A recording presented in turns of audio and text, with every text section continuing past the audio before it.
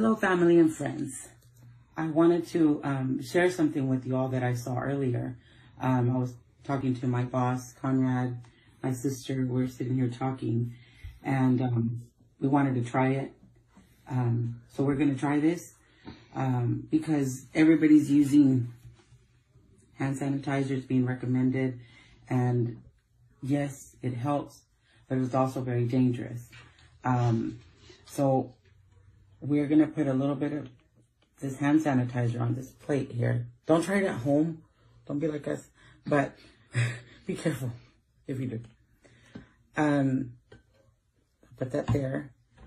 And on the sanitizer, we're going to turn on the lighter. And as you can see, I'm putting the fire here on the sanitizer, and it doesn't catch any fire. It doesn't catch on fire.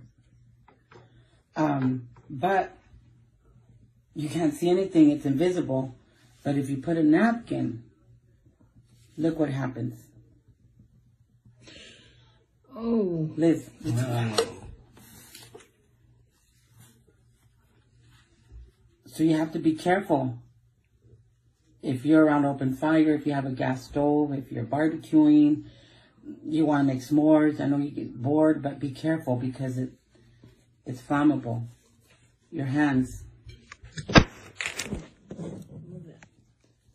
And it still remains on fire even though we put water in here.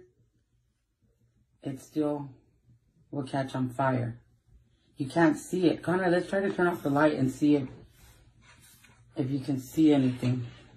Wow, look at it's blue.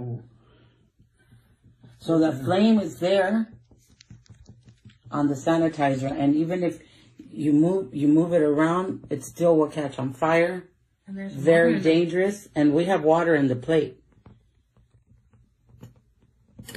So be careful with the sanitizer, guys.